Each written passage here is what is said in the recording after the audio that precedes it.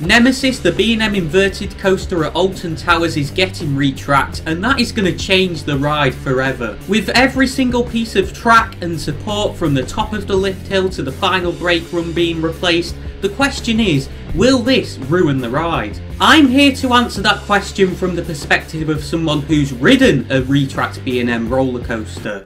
Welcome back to ThrillNet, bringing you everything thrill related by the internet. I think the first and most important aspect of the ride to consider when answering this question is the ride experience itself. It's safe to say that Nemesis has been getting quite rough over the past couple of years, and the obvious reason for that is because it's getting quite old now. I mean, it's been operating at the resort for 28 years as of 2022. The retrack will almost certainly make the ride experience smoother, and that's definitely a good thing, especially because Nemesis's restraints are obviously quite hard, and when you're going through the inversions and being flung to the side, if you do bash your head on them, it does hurt quite a bit. I myself have ridden the incredible Hulk coaster at Universal's Islands of Adventure in Orlando, Florida, and as much as that's a B&M sit-down roller coaster, it is another coaster that has received a B&M retrack, and I can tell you now, it rides a lot smoother than Nemesis and is therefore much more enjoyable. On the other hand, some people have the concern that a Nemesis retrack will change the way the ride rides in terms of its intensity. However, it's quite evident from certain rides that have been retracked, such as the big one at Blackpool Pleasure Beach, as much as that's not a B&M roller coaster,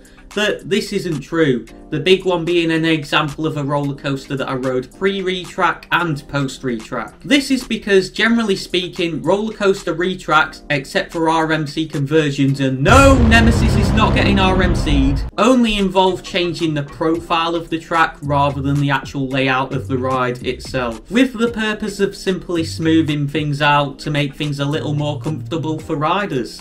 Wait, they're not seriously complaining about the fact that it could affect the noise of the ride, are they? Oh my days. Yeah, as part of the retrack project, Alton Towers are going to be filling Nemesis's track with sand, and people are seriously concerned about the fact that it could affect the noise of the ride. Will it affect the sound of the ride?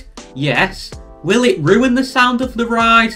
No. I can tell you that when you're stood next to the Incredible Hulk, a roller coaster that's track is filled with sand, it's still very audible. For comparison, here is a clip of Nemesis followed by a clip of Hulk.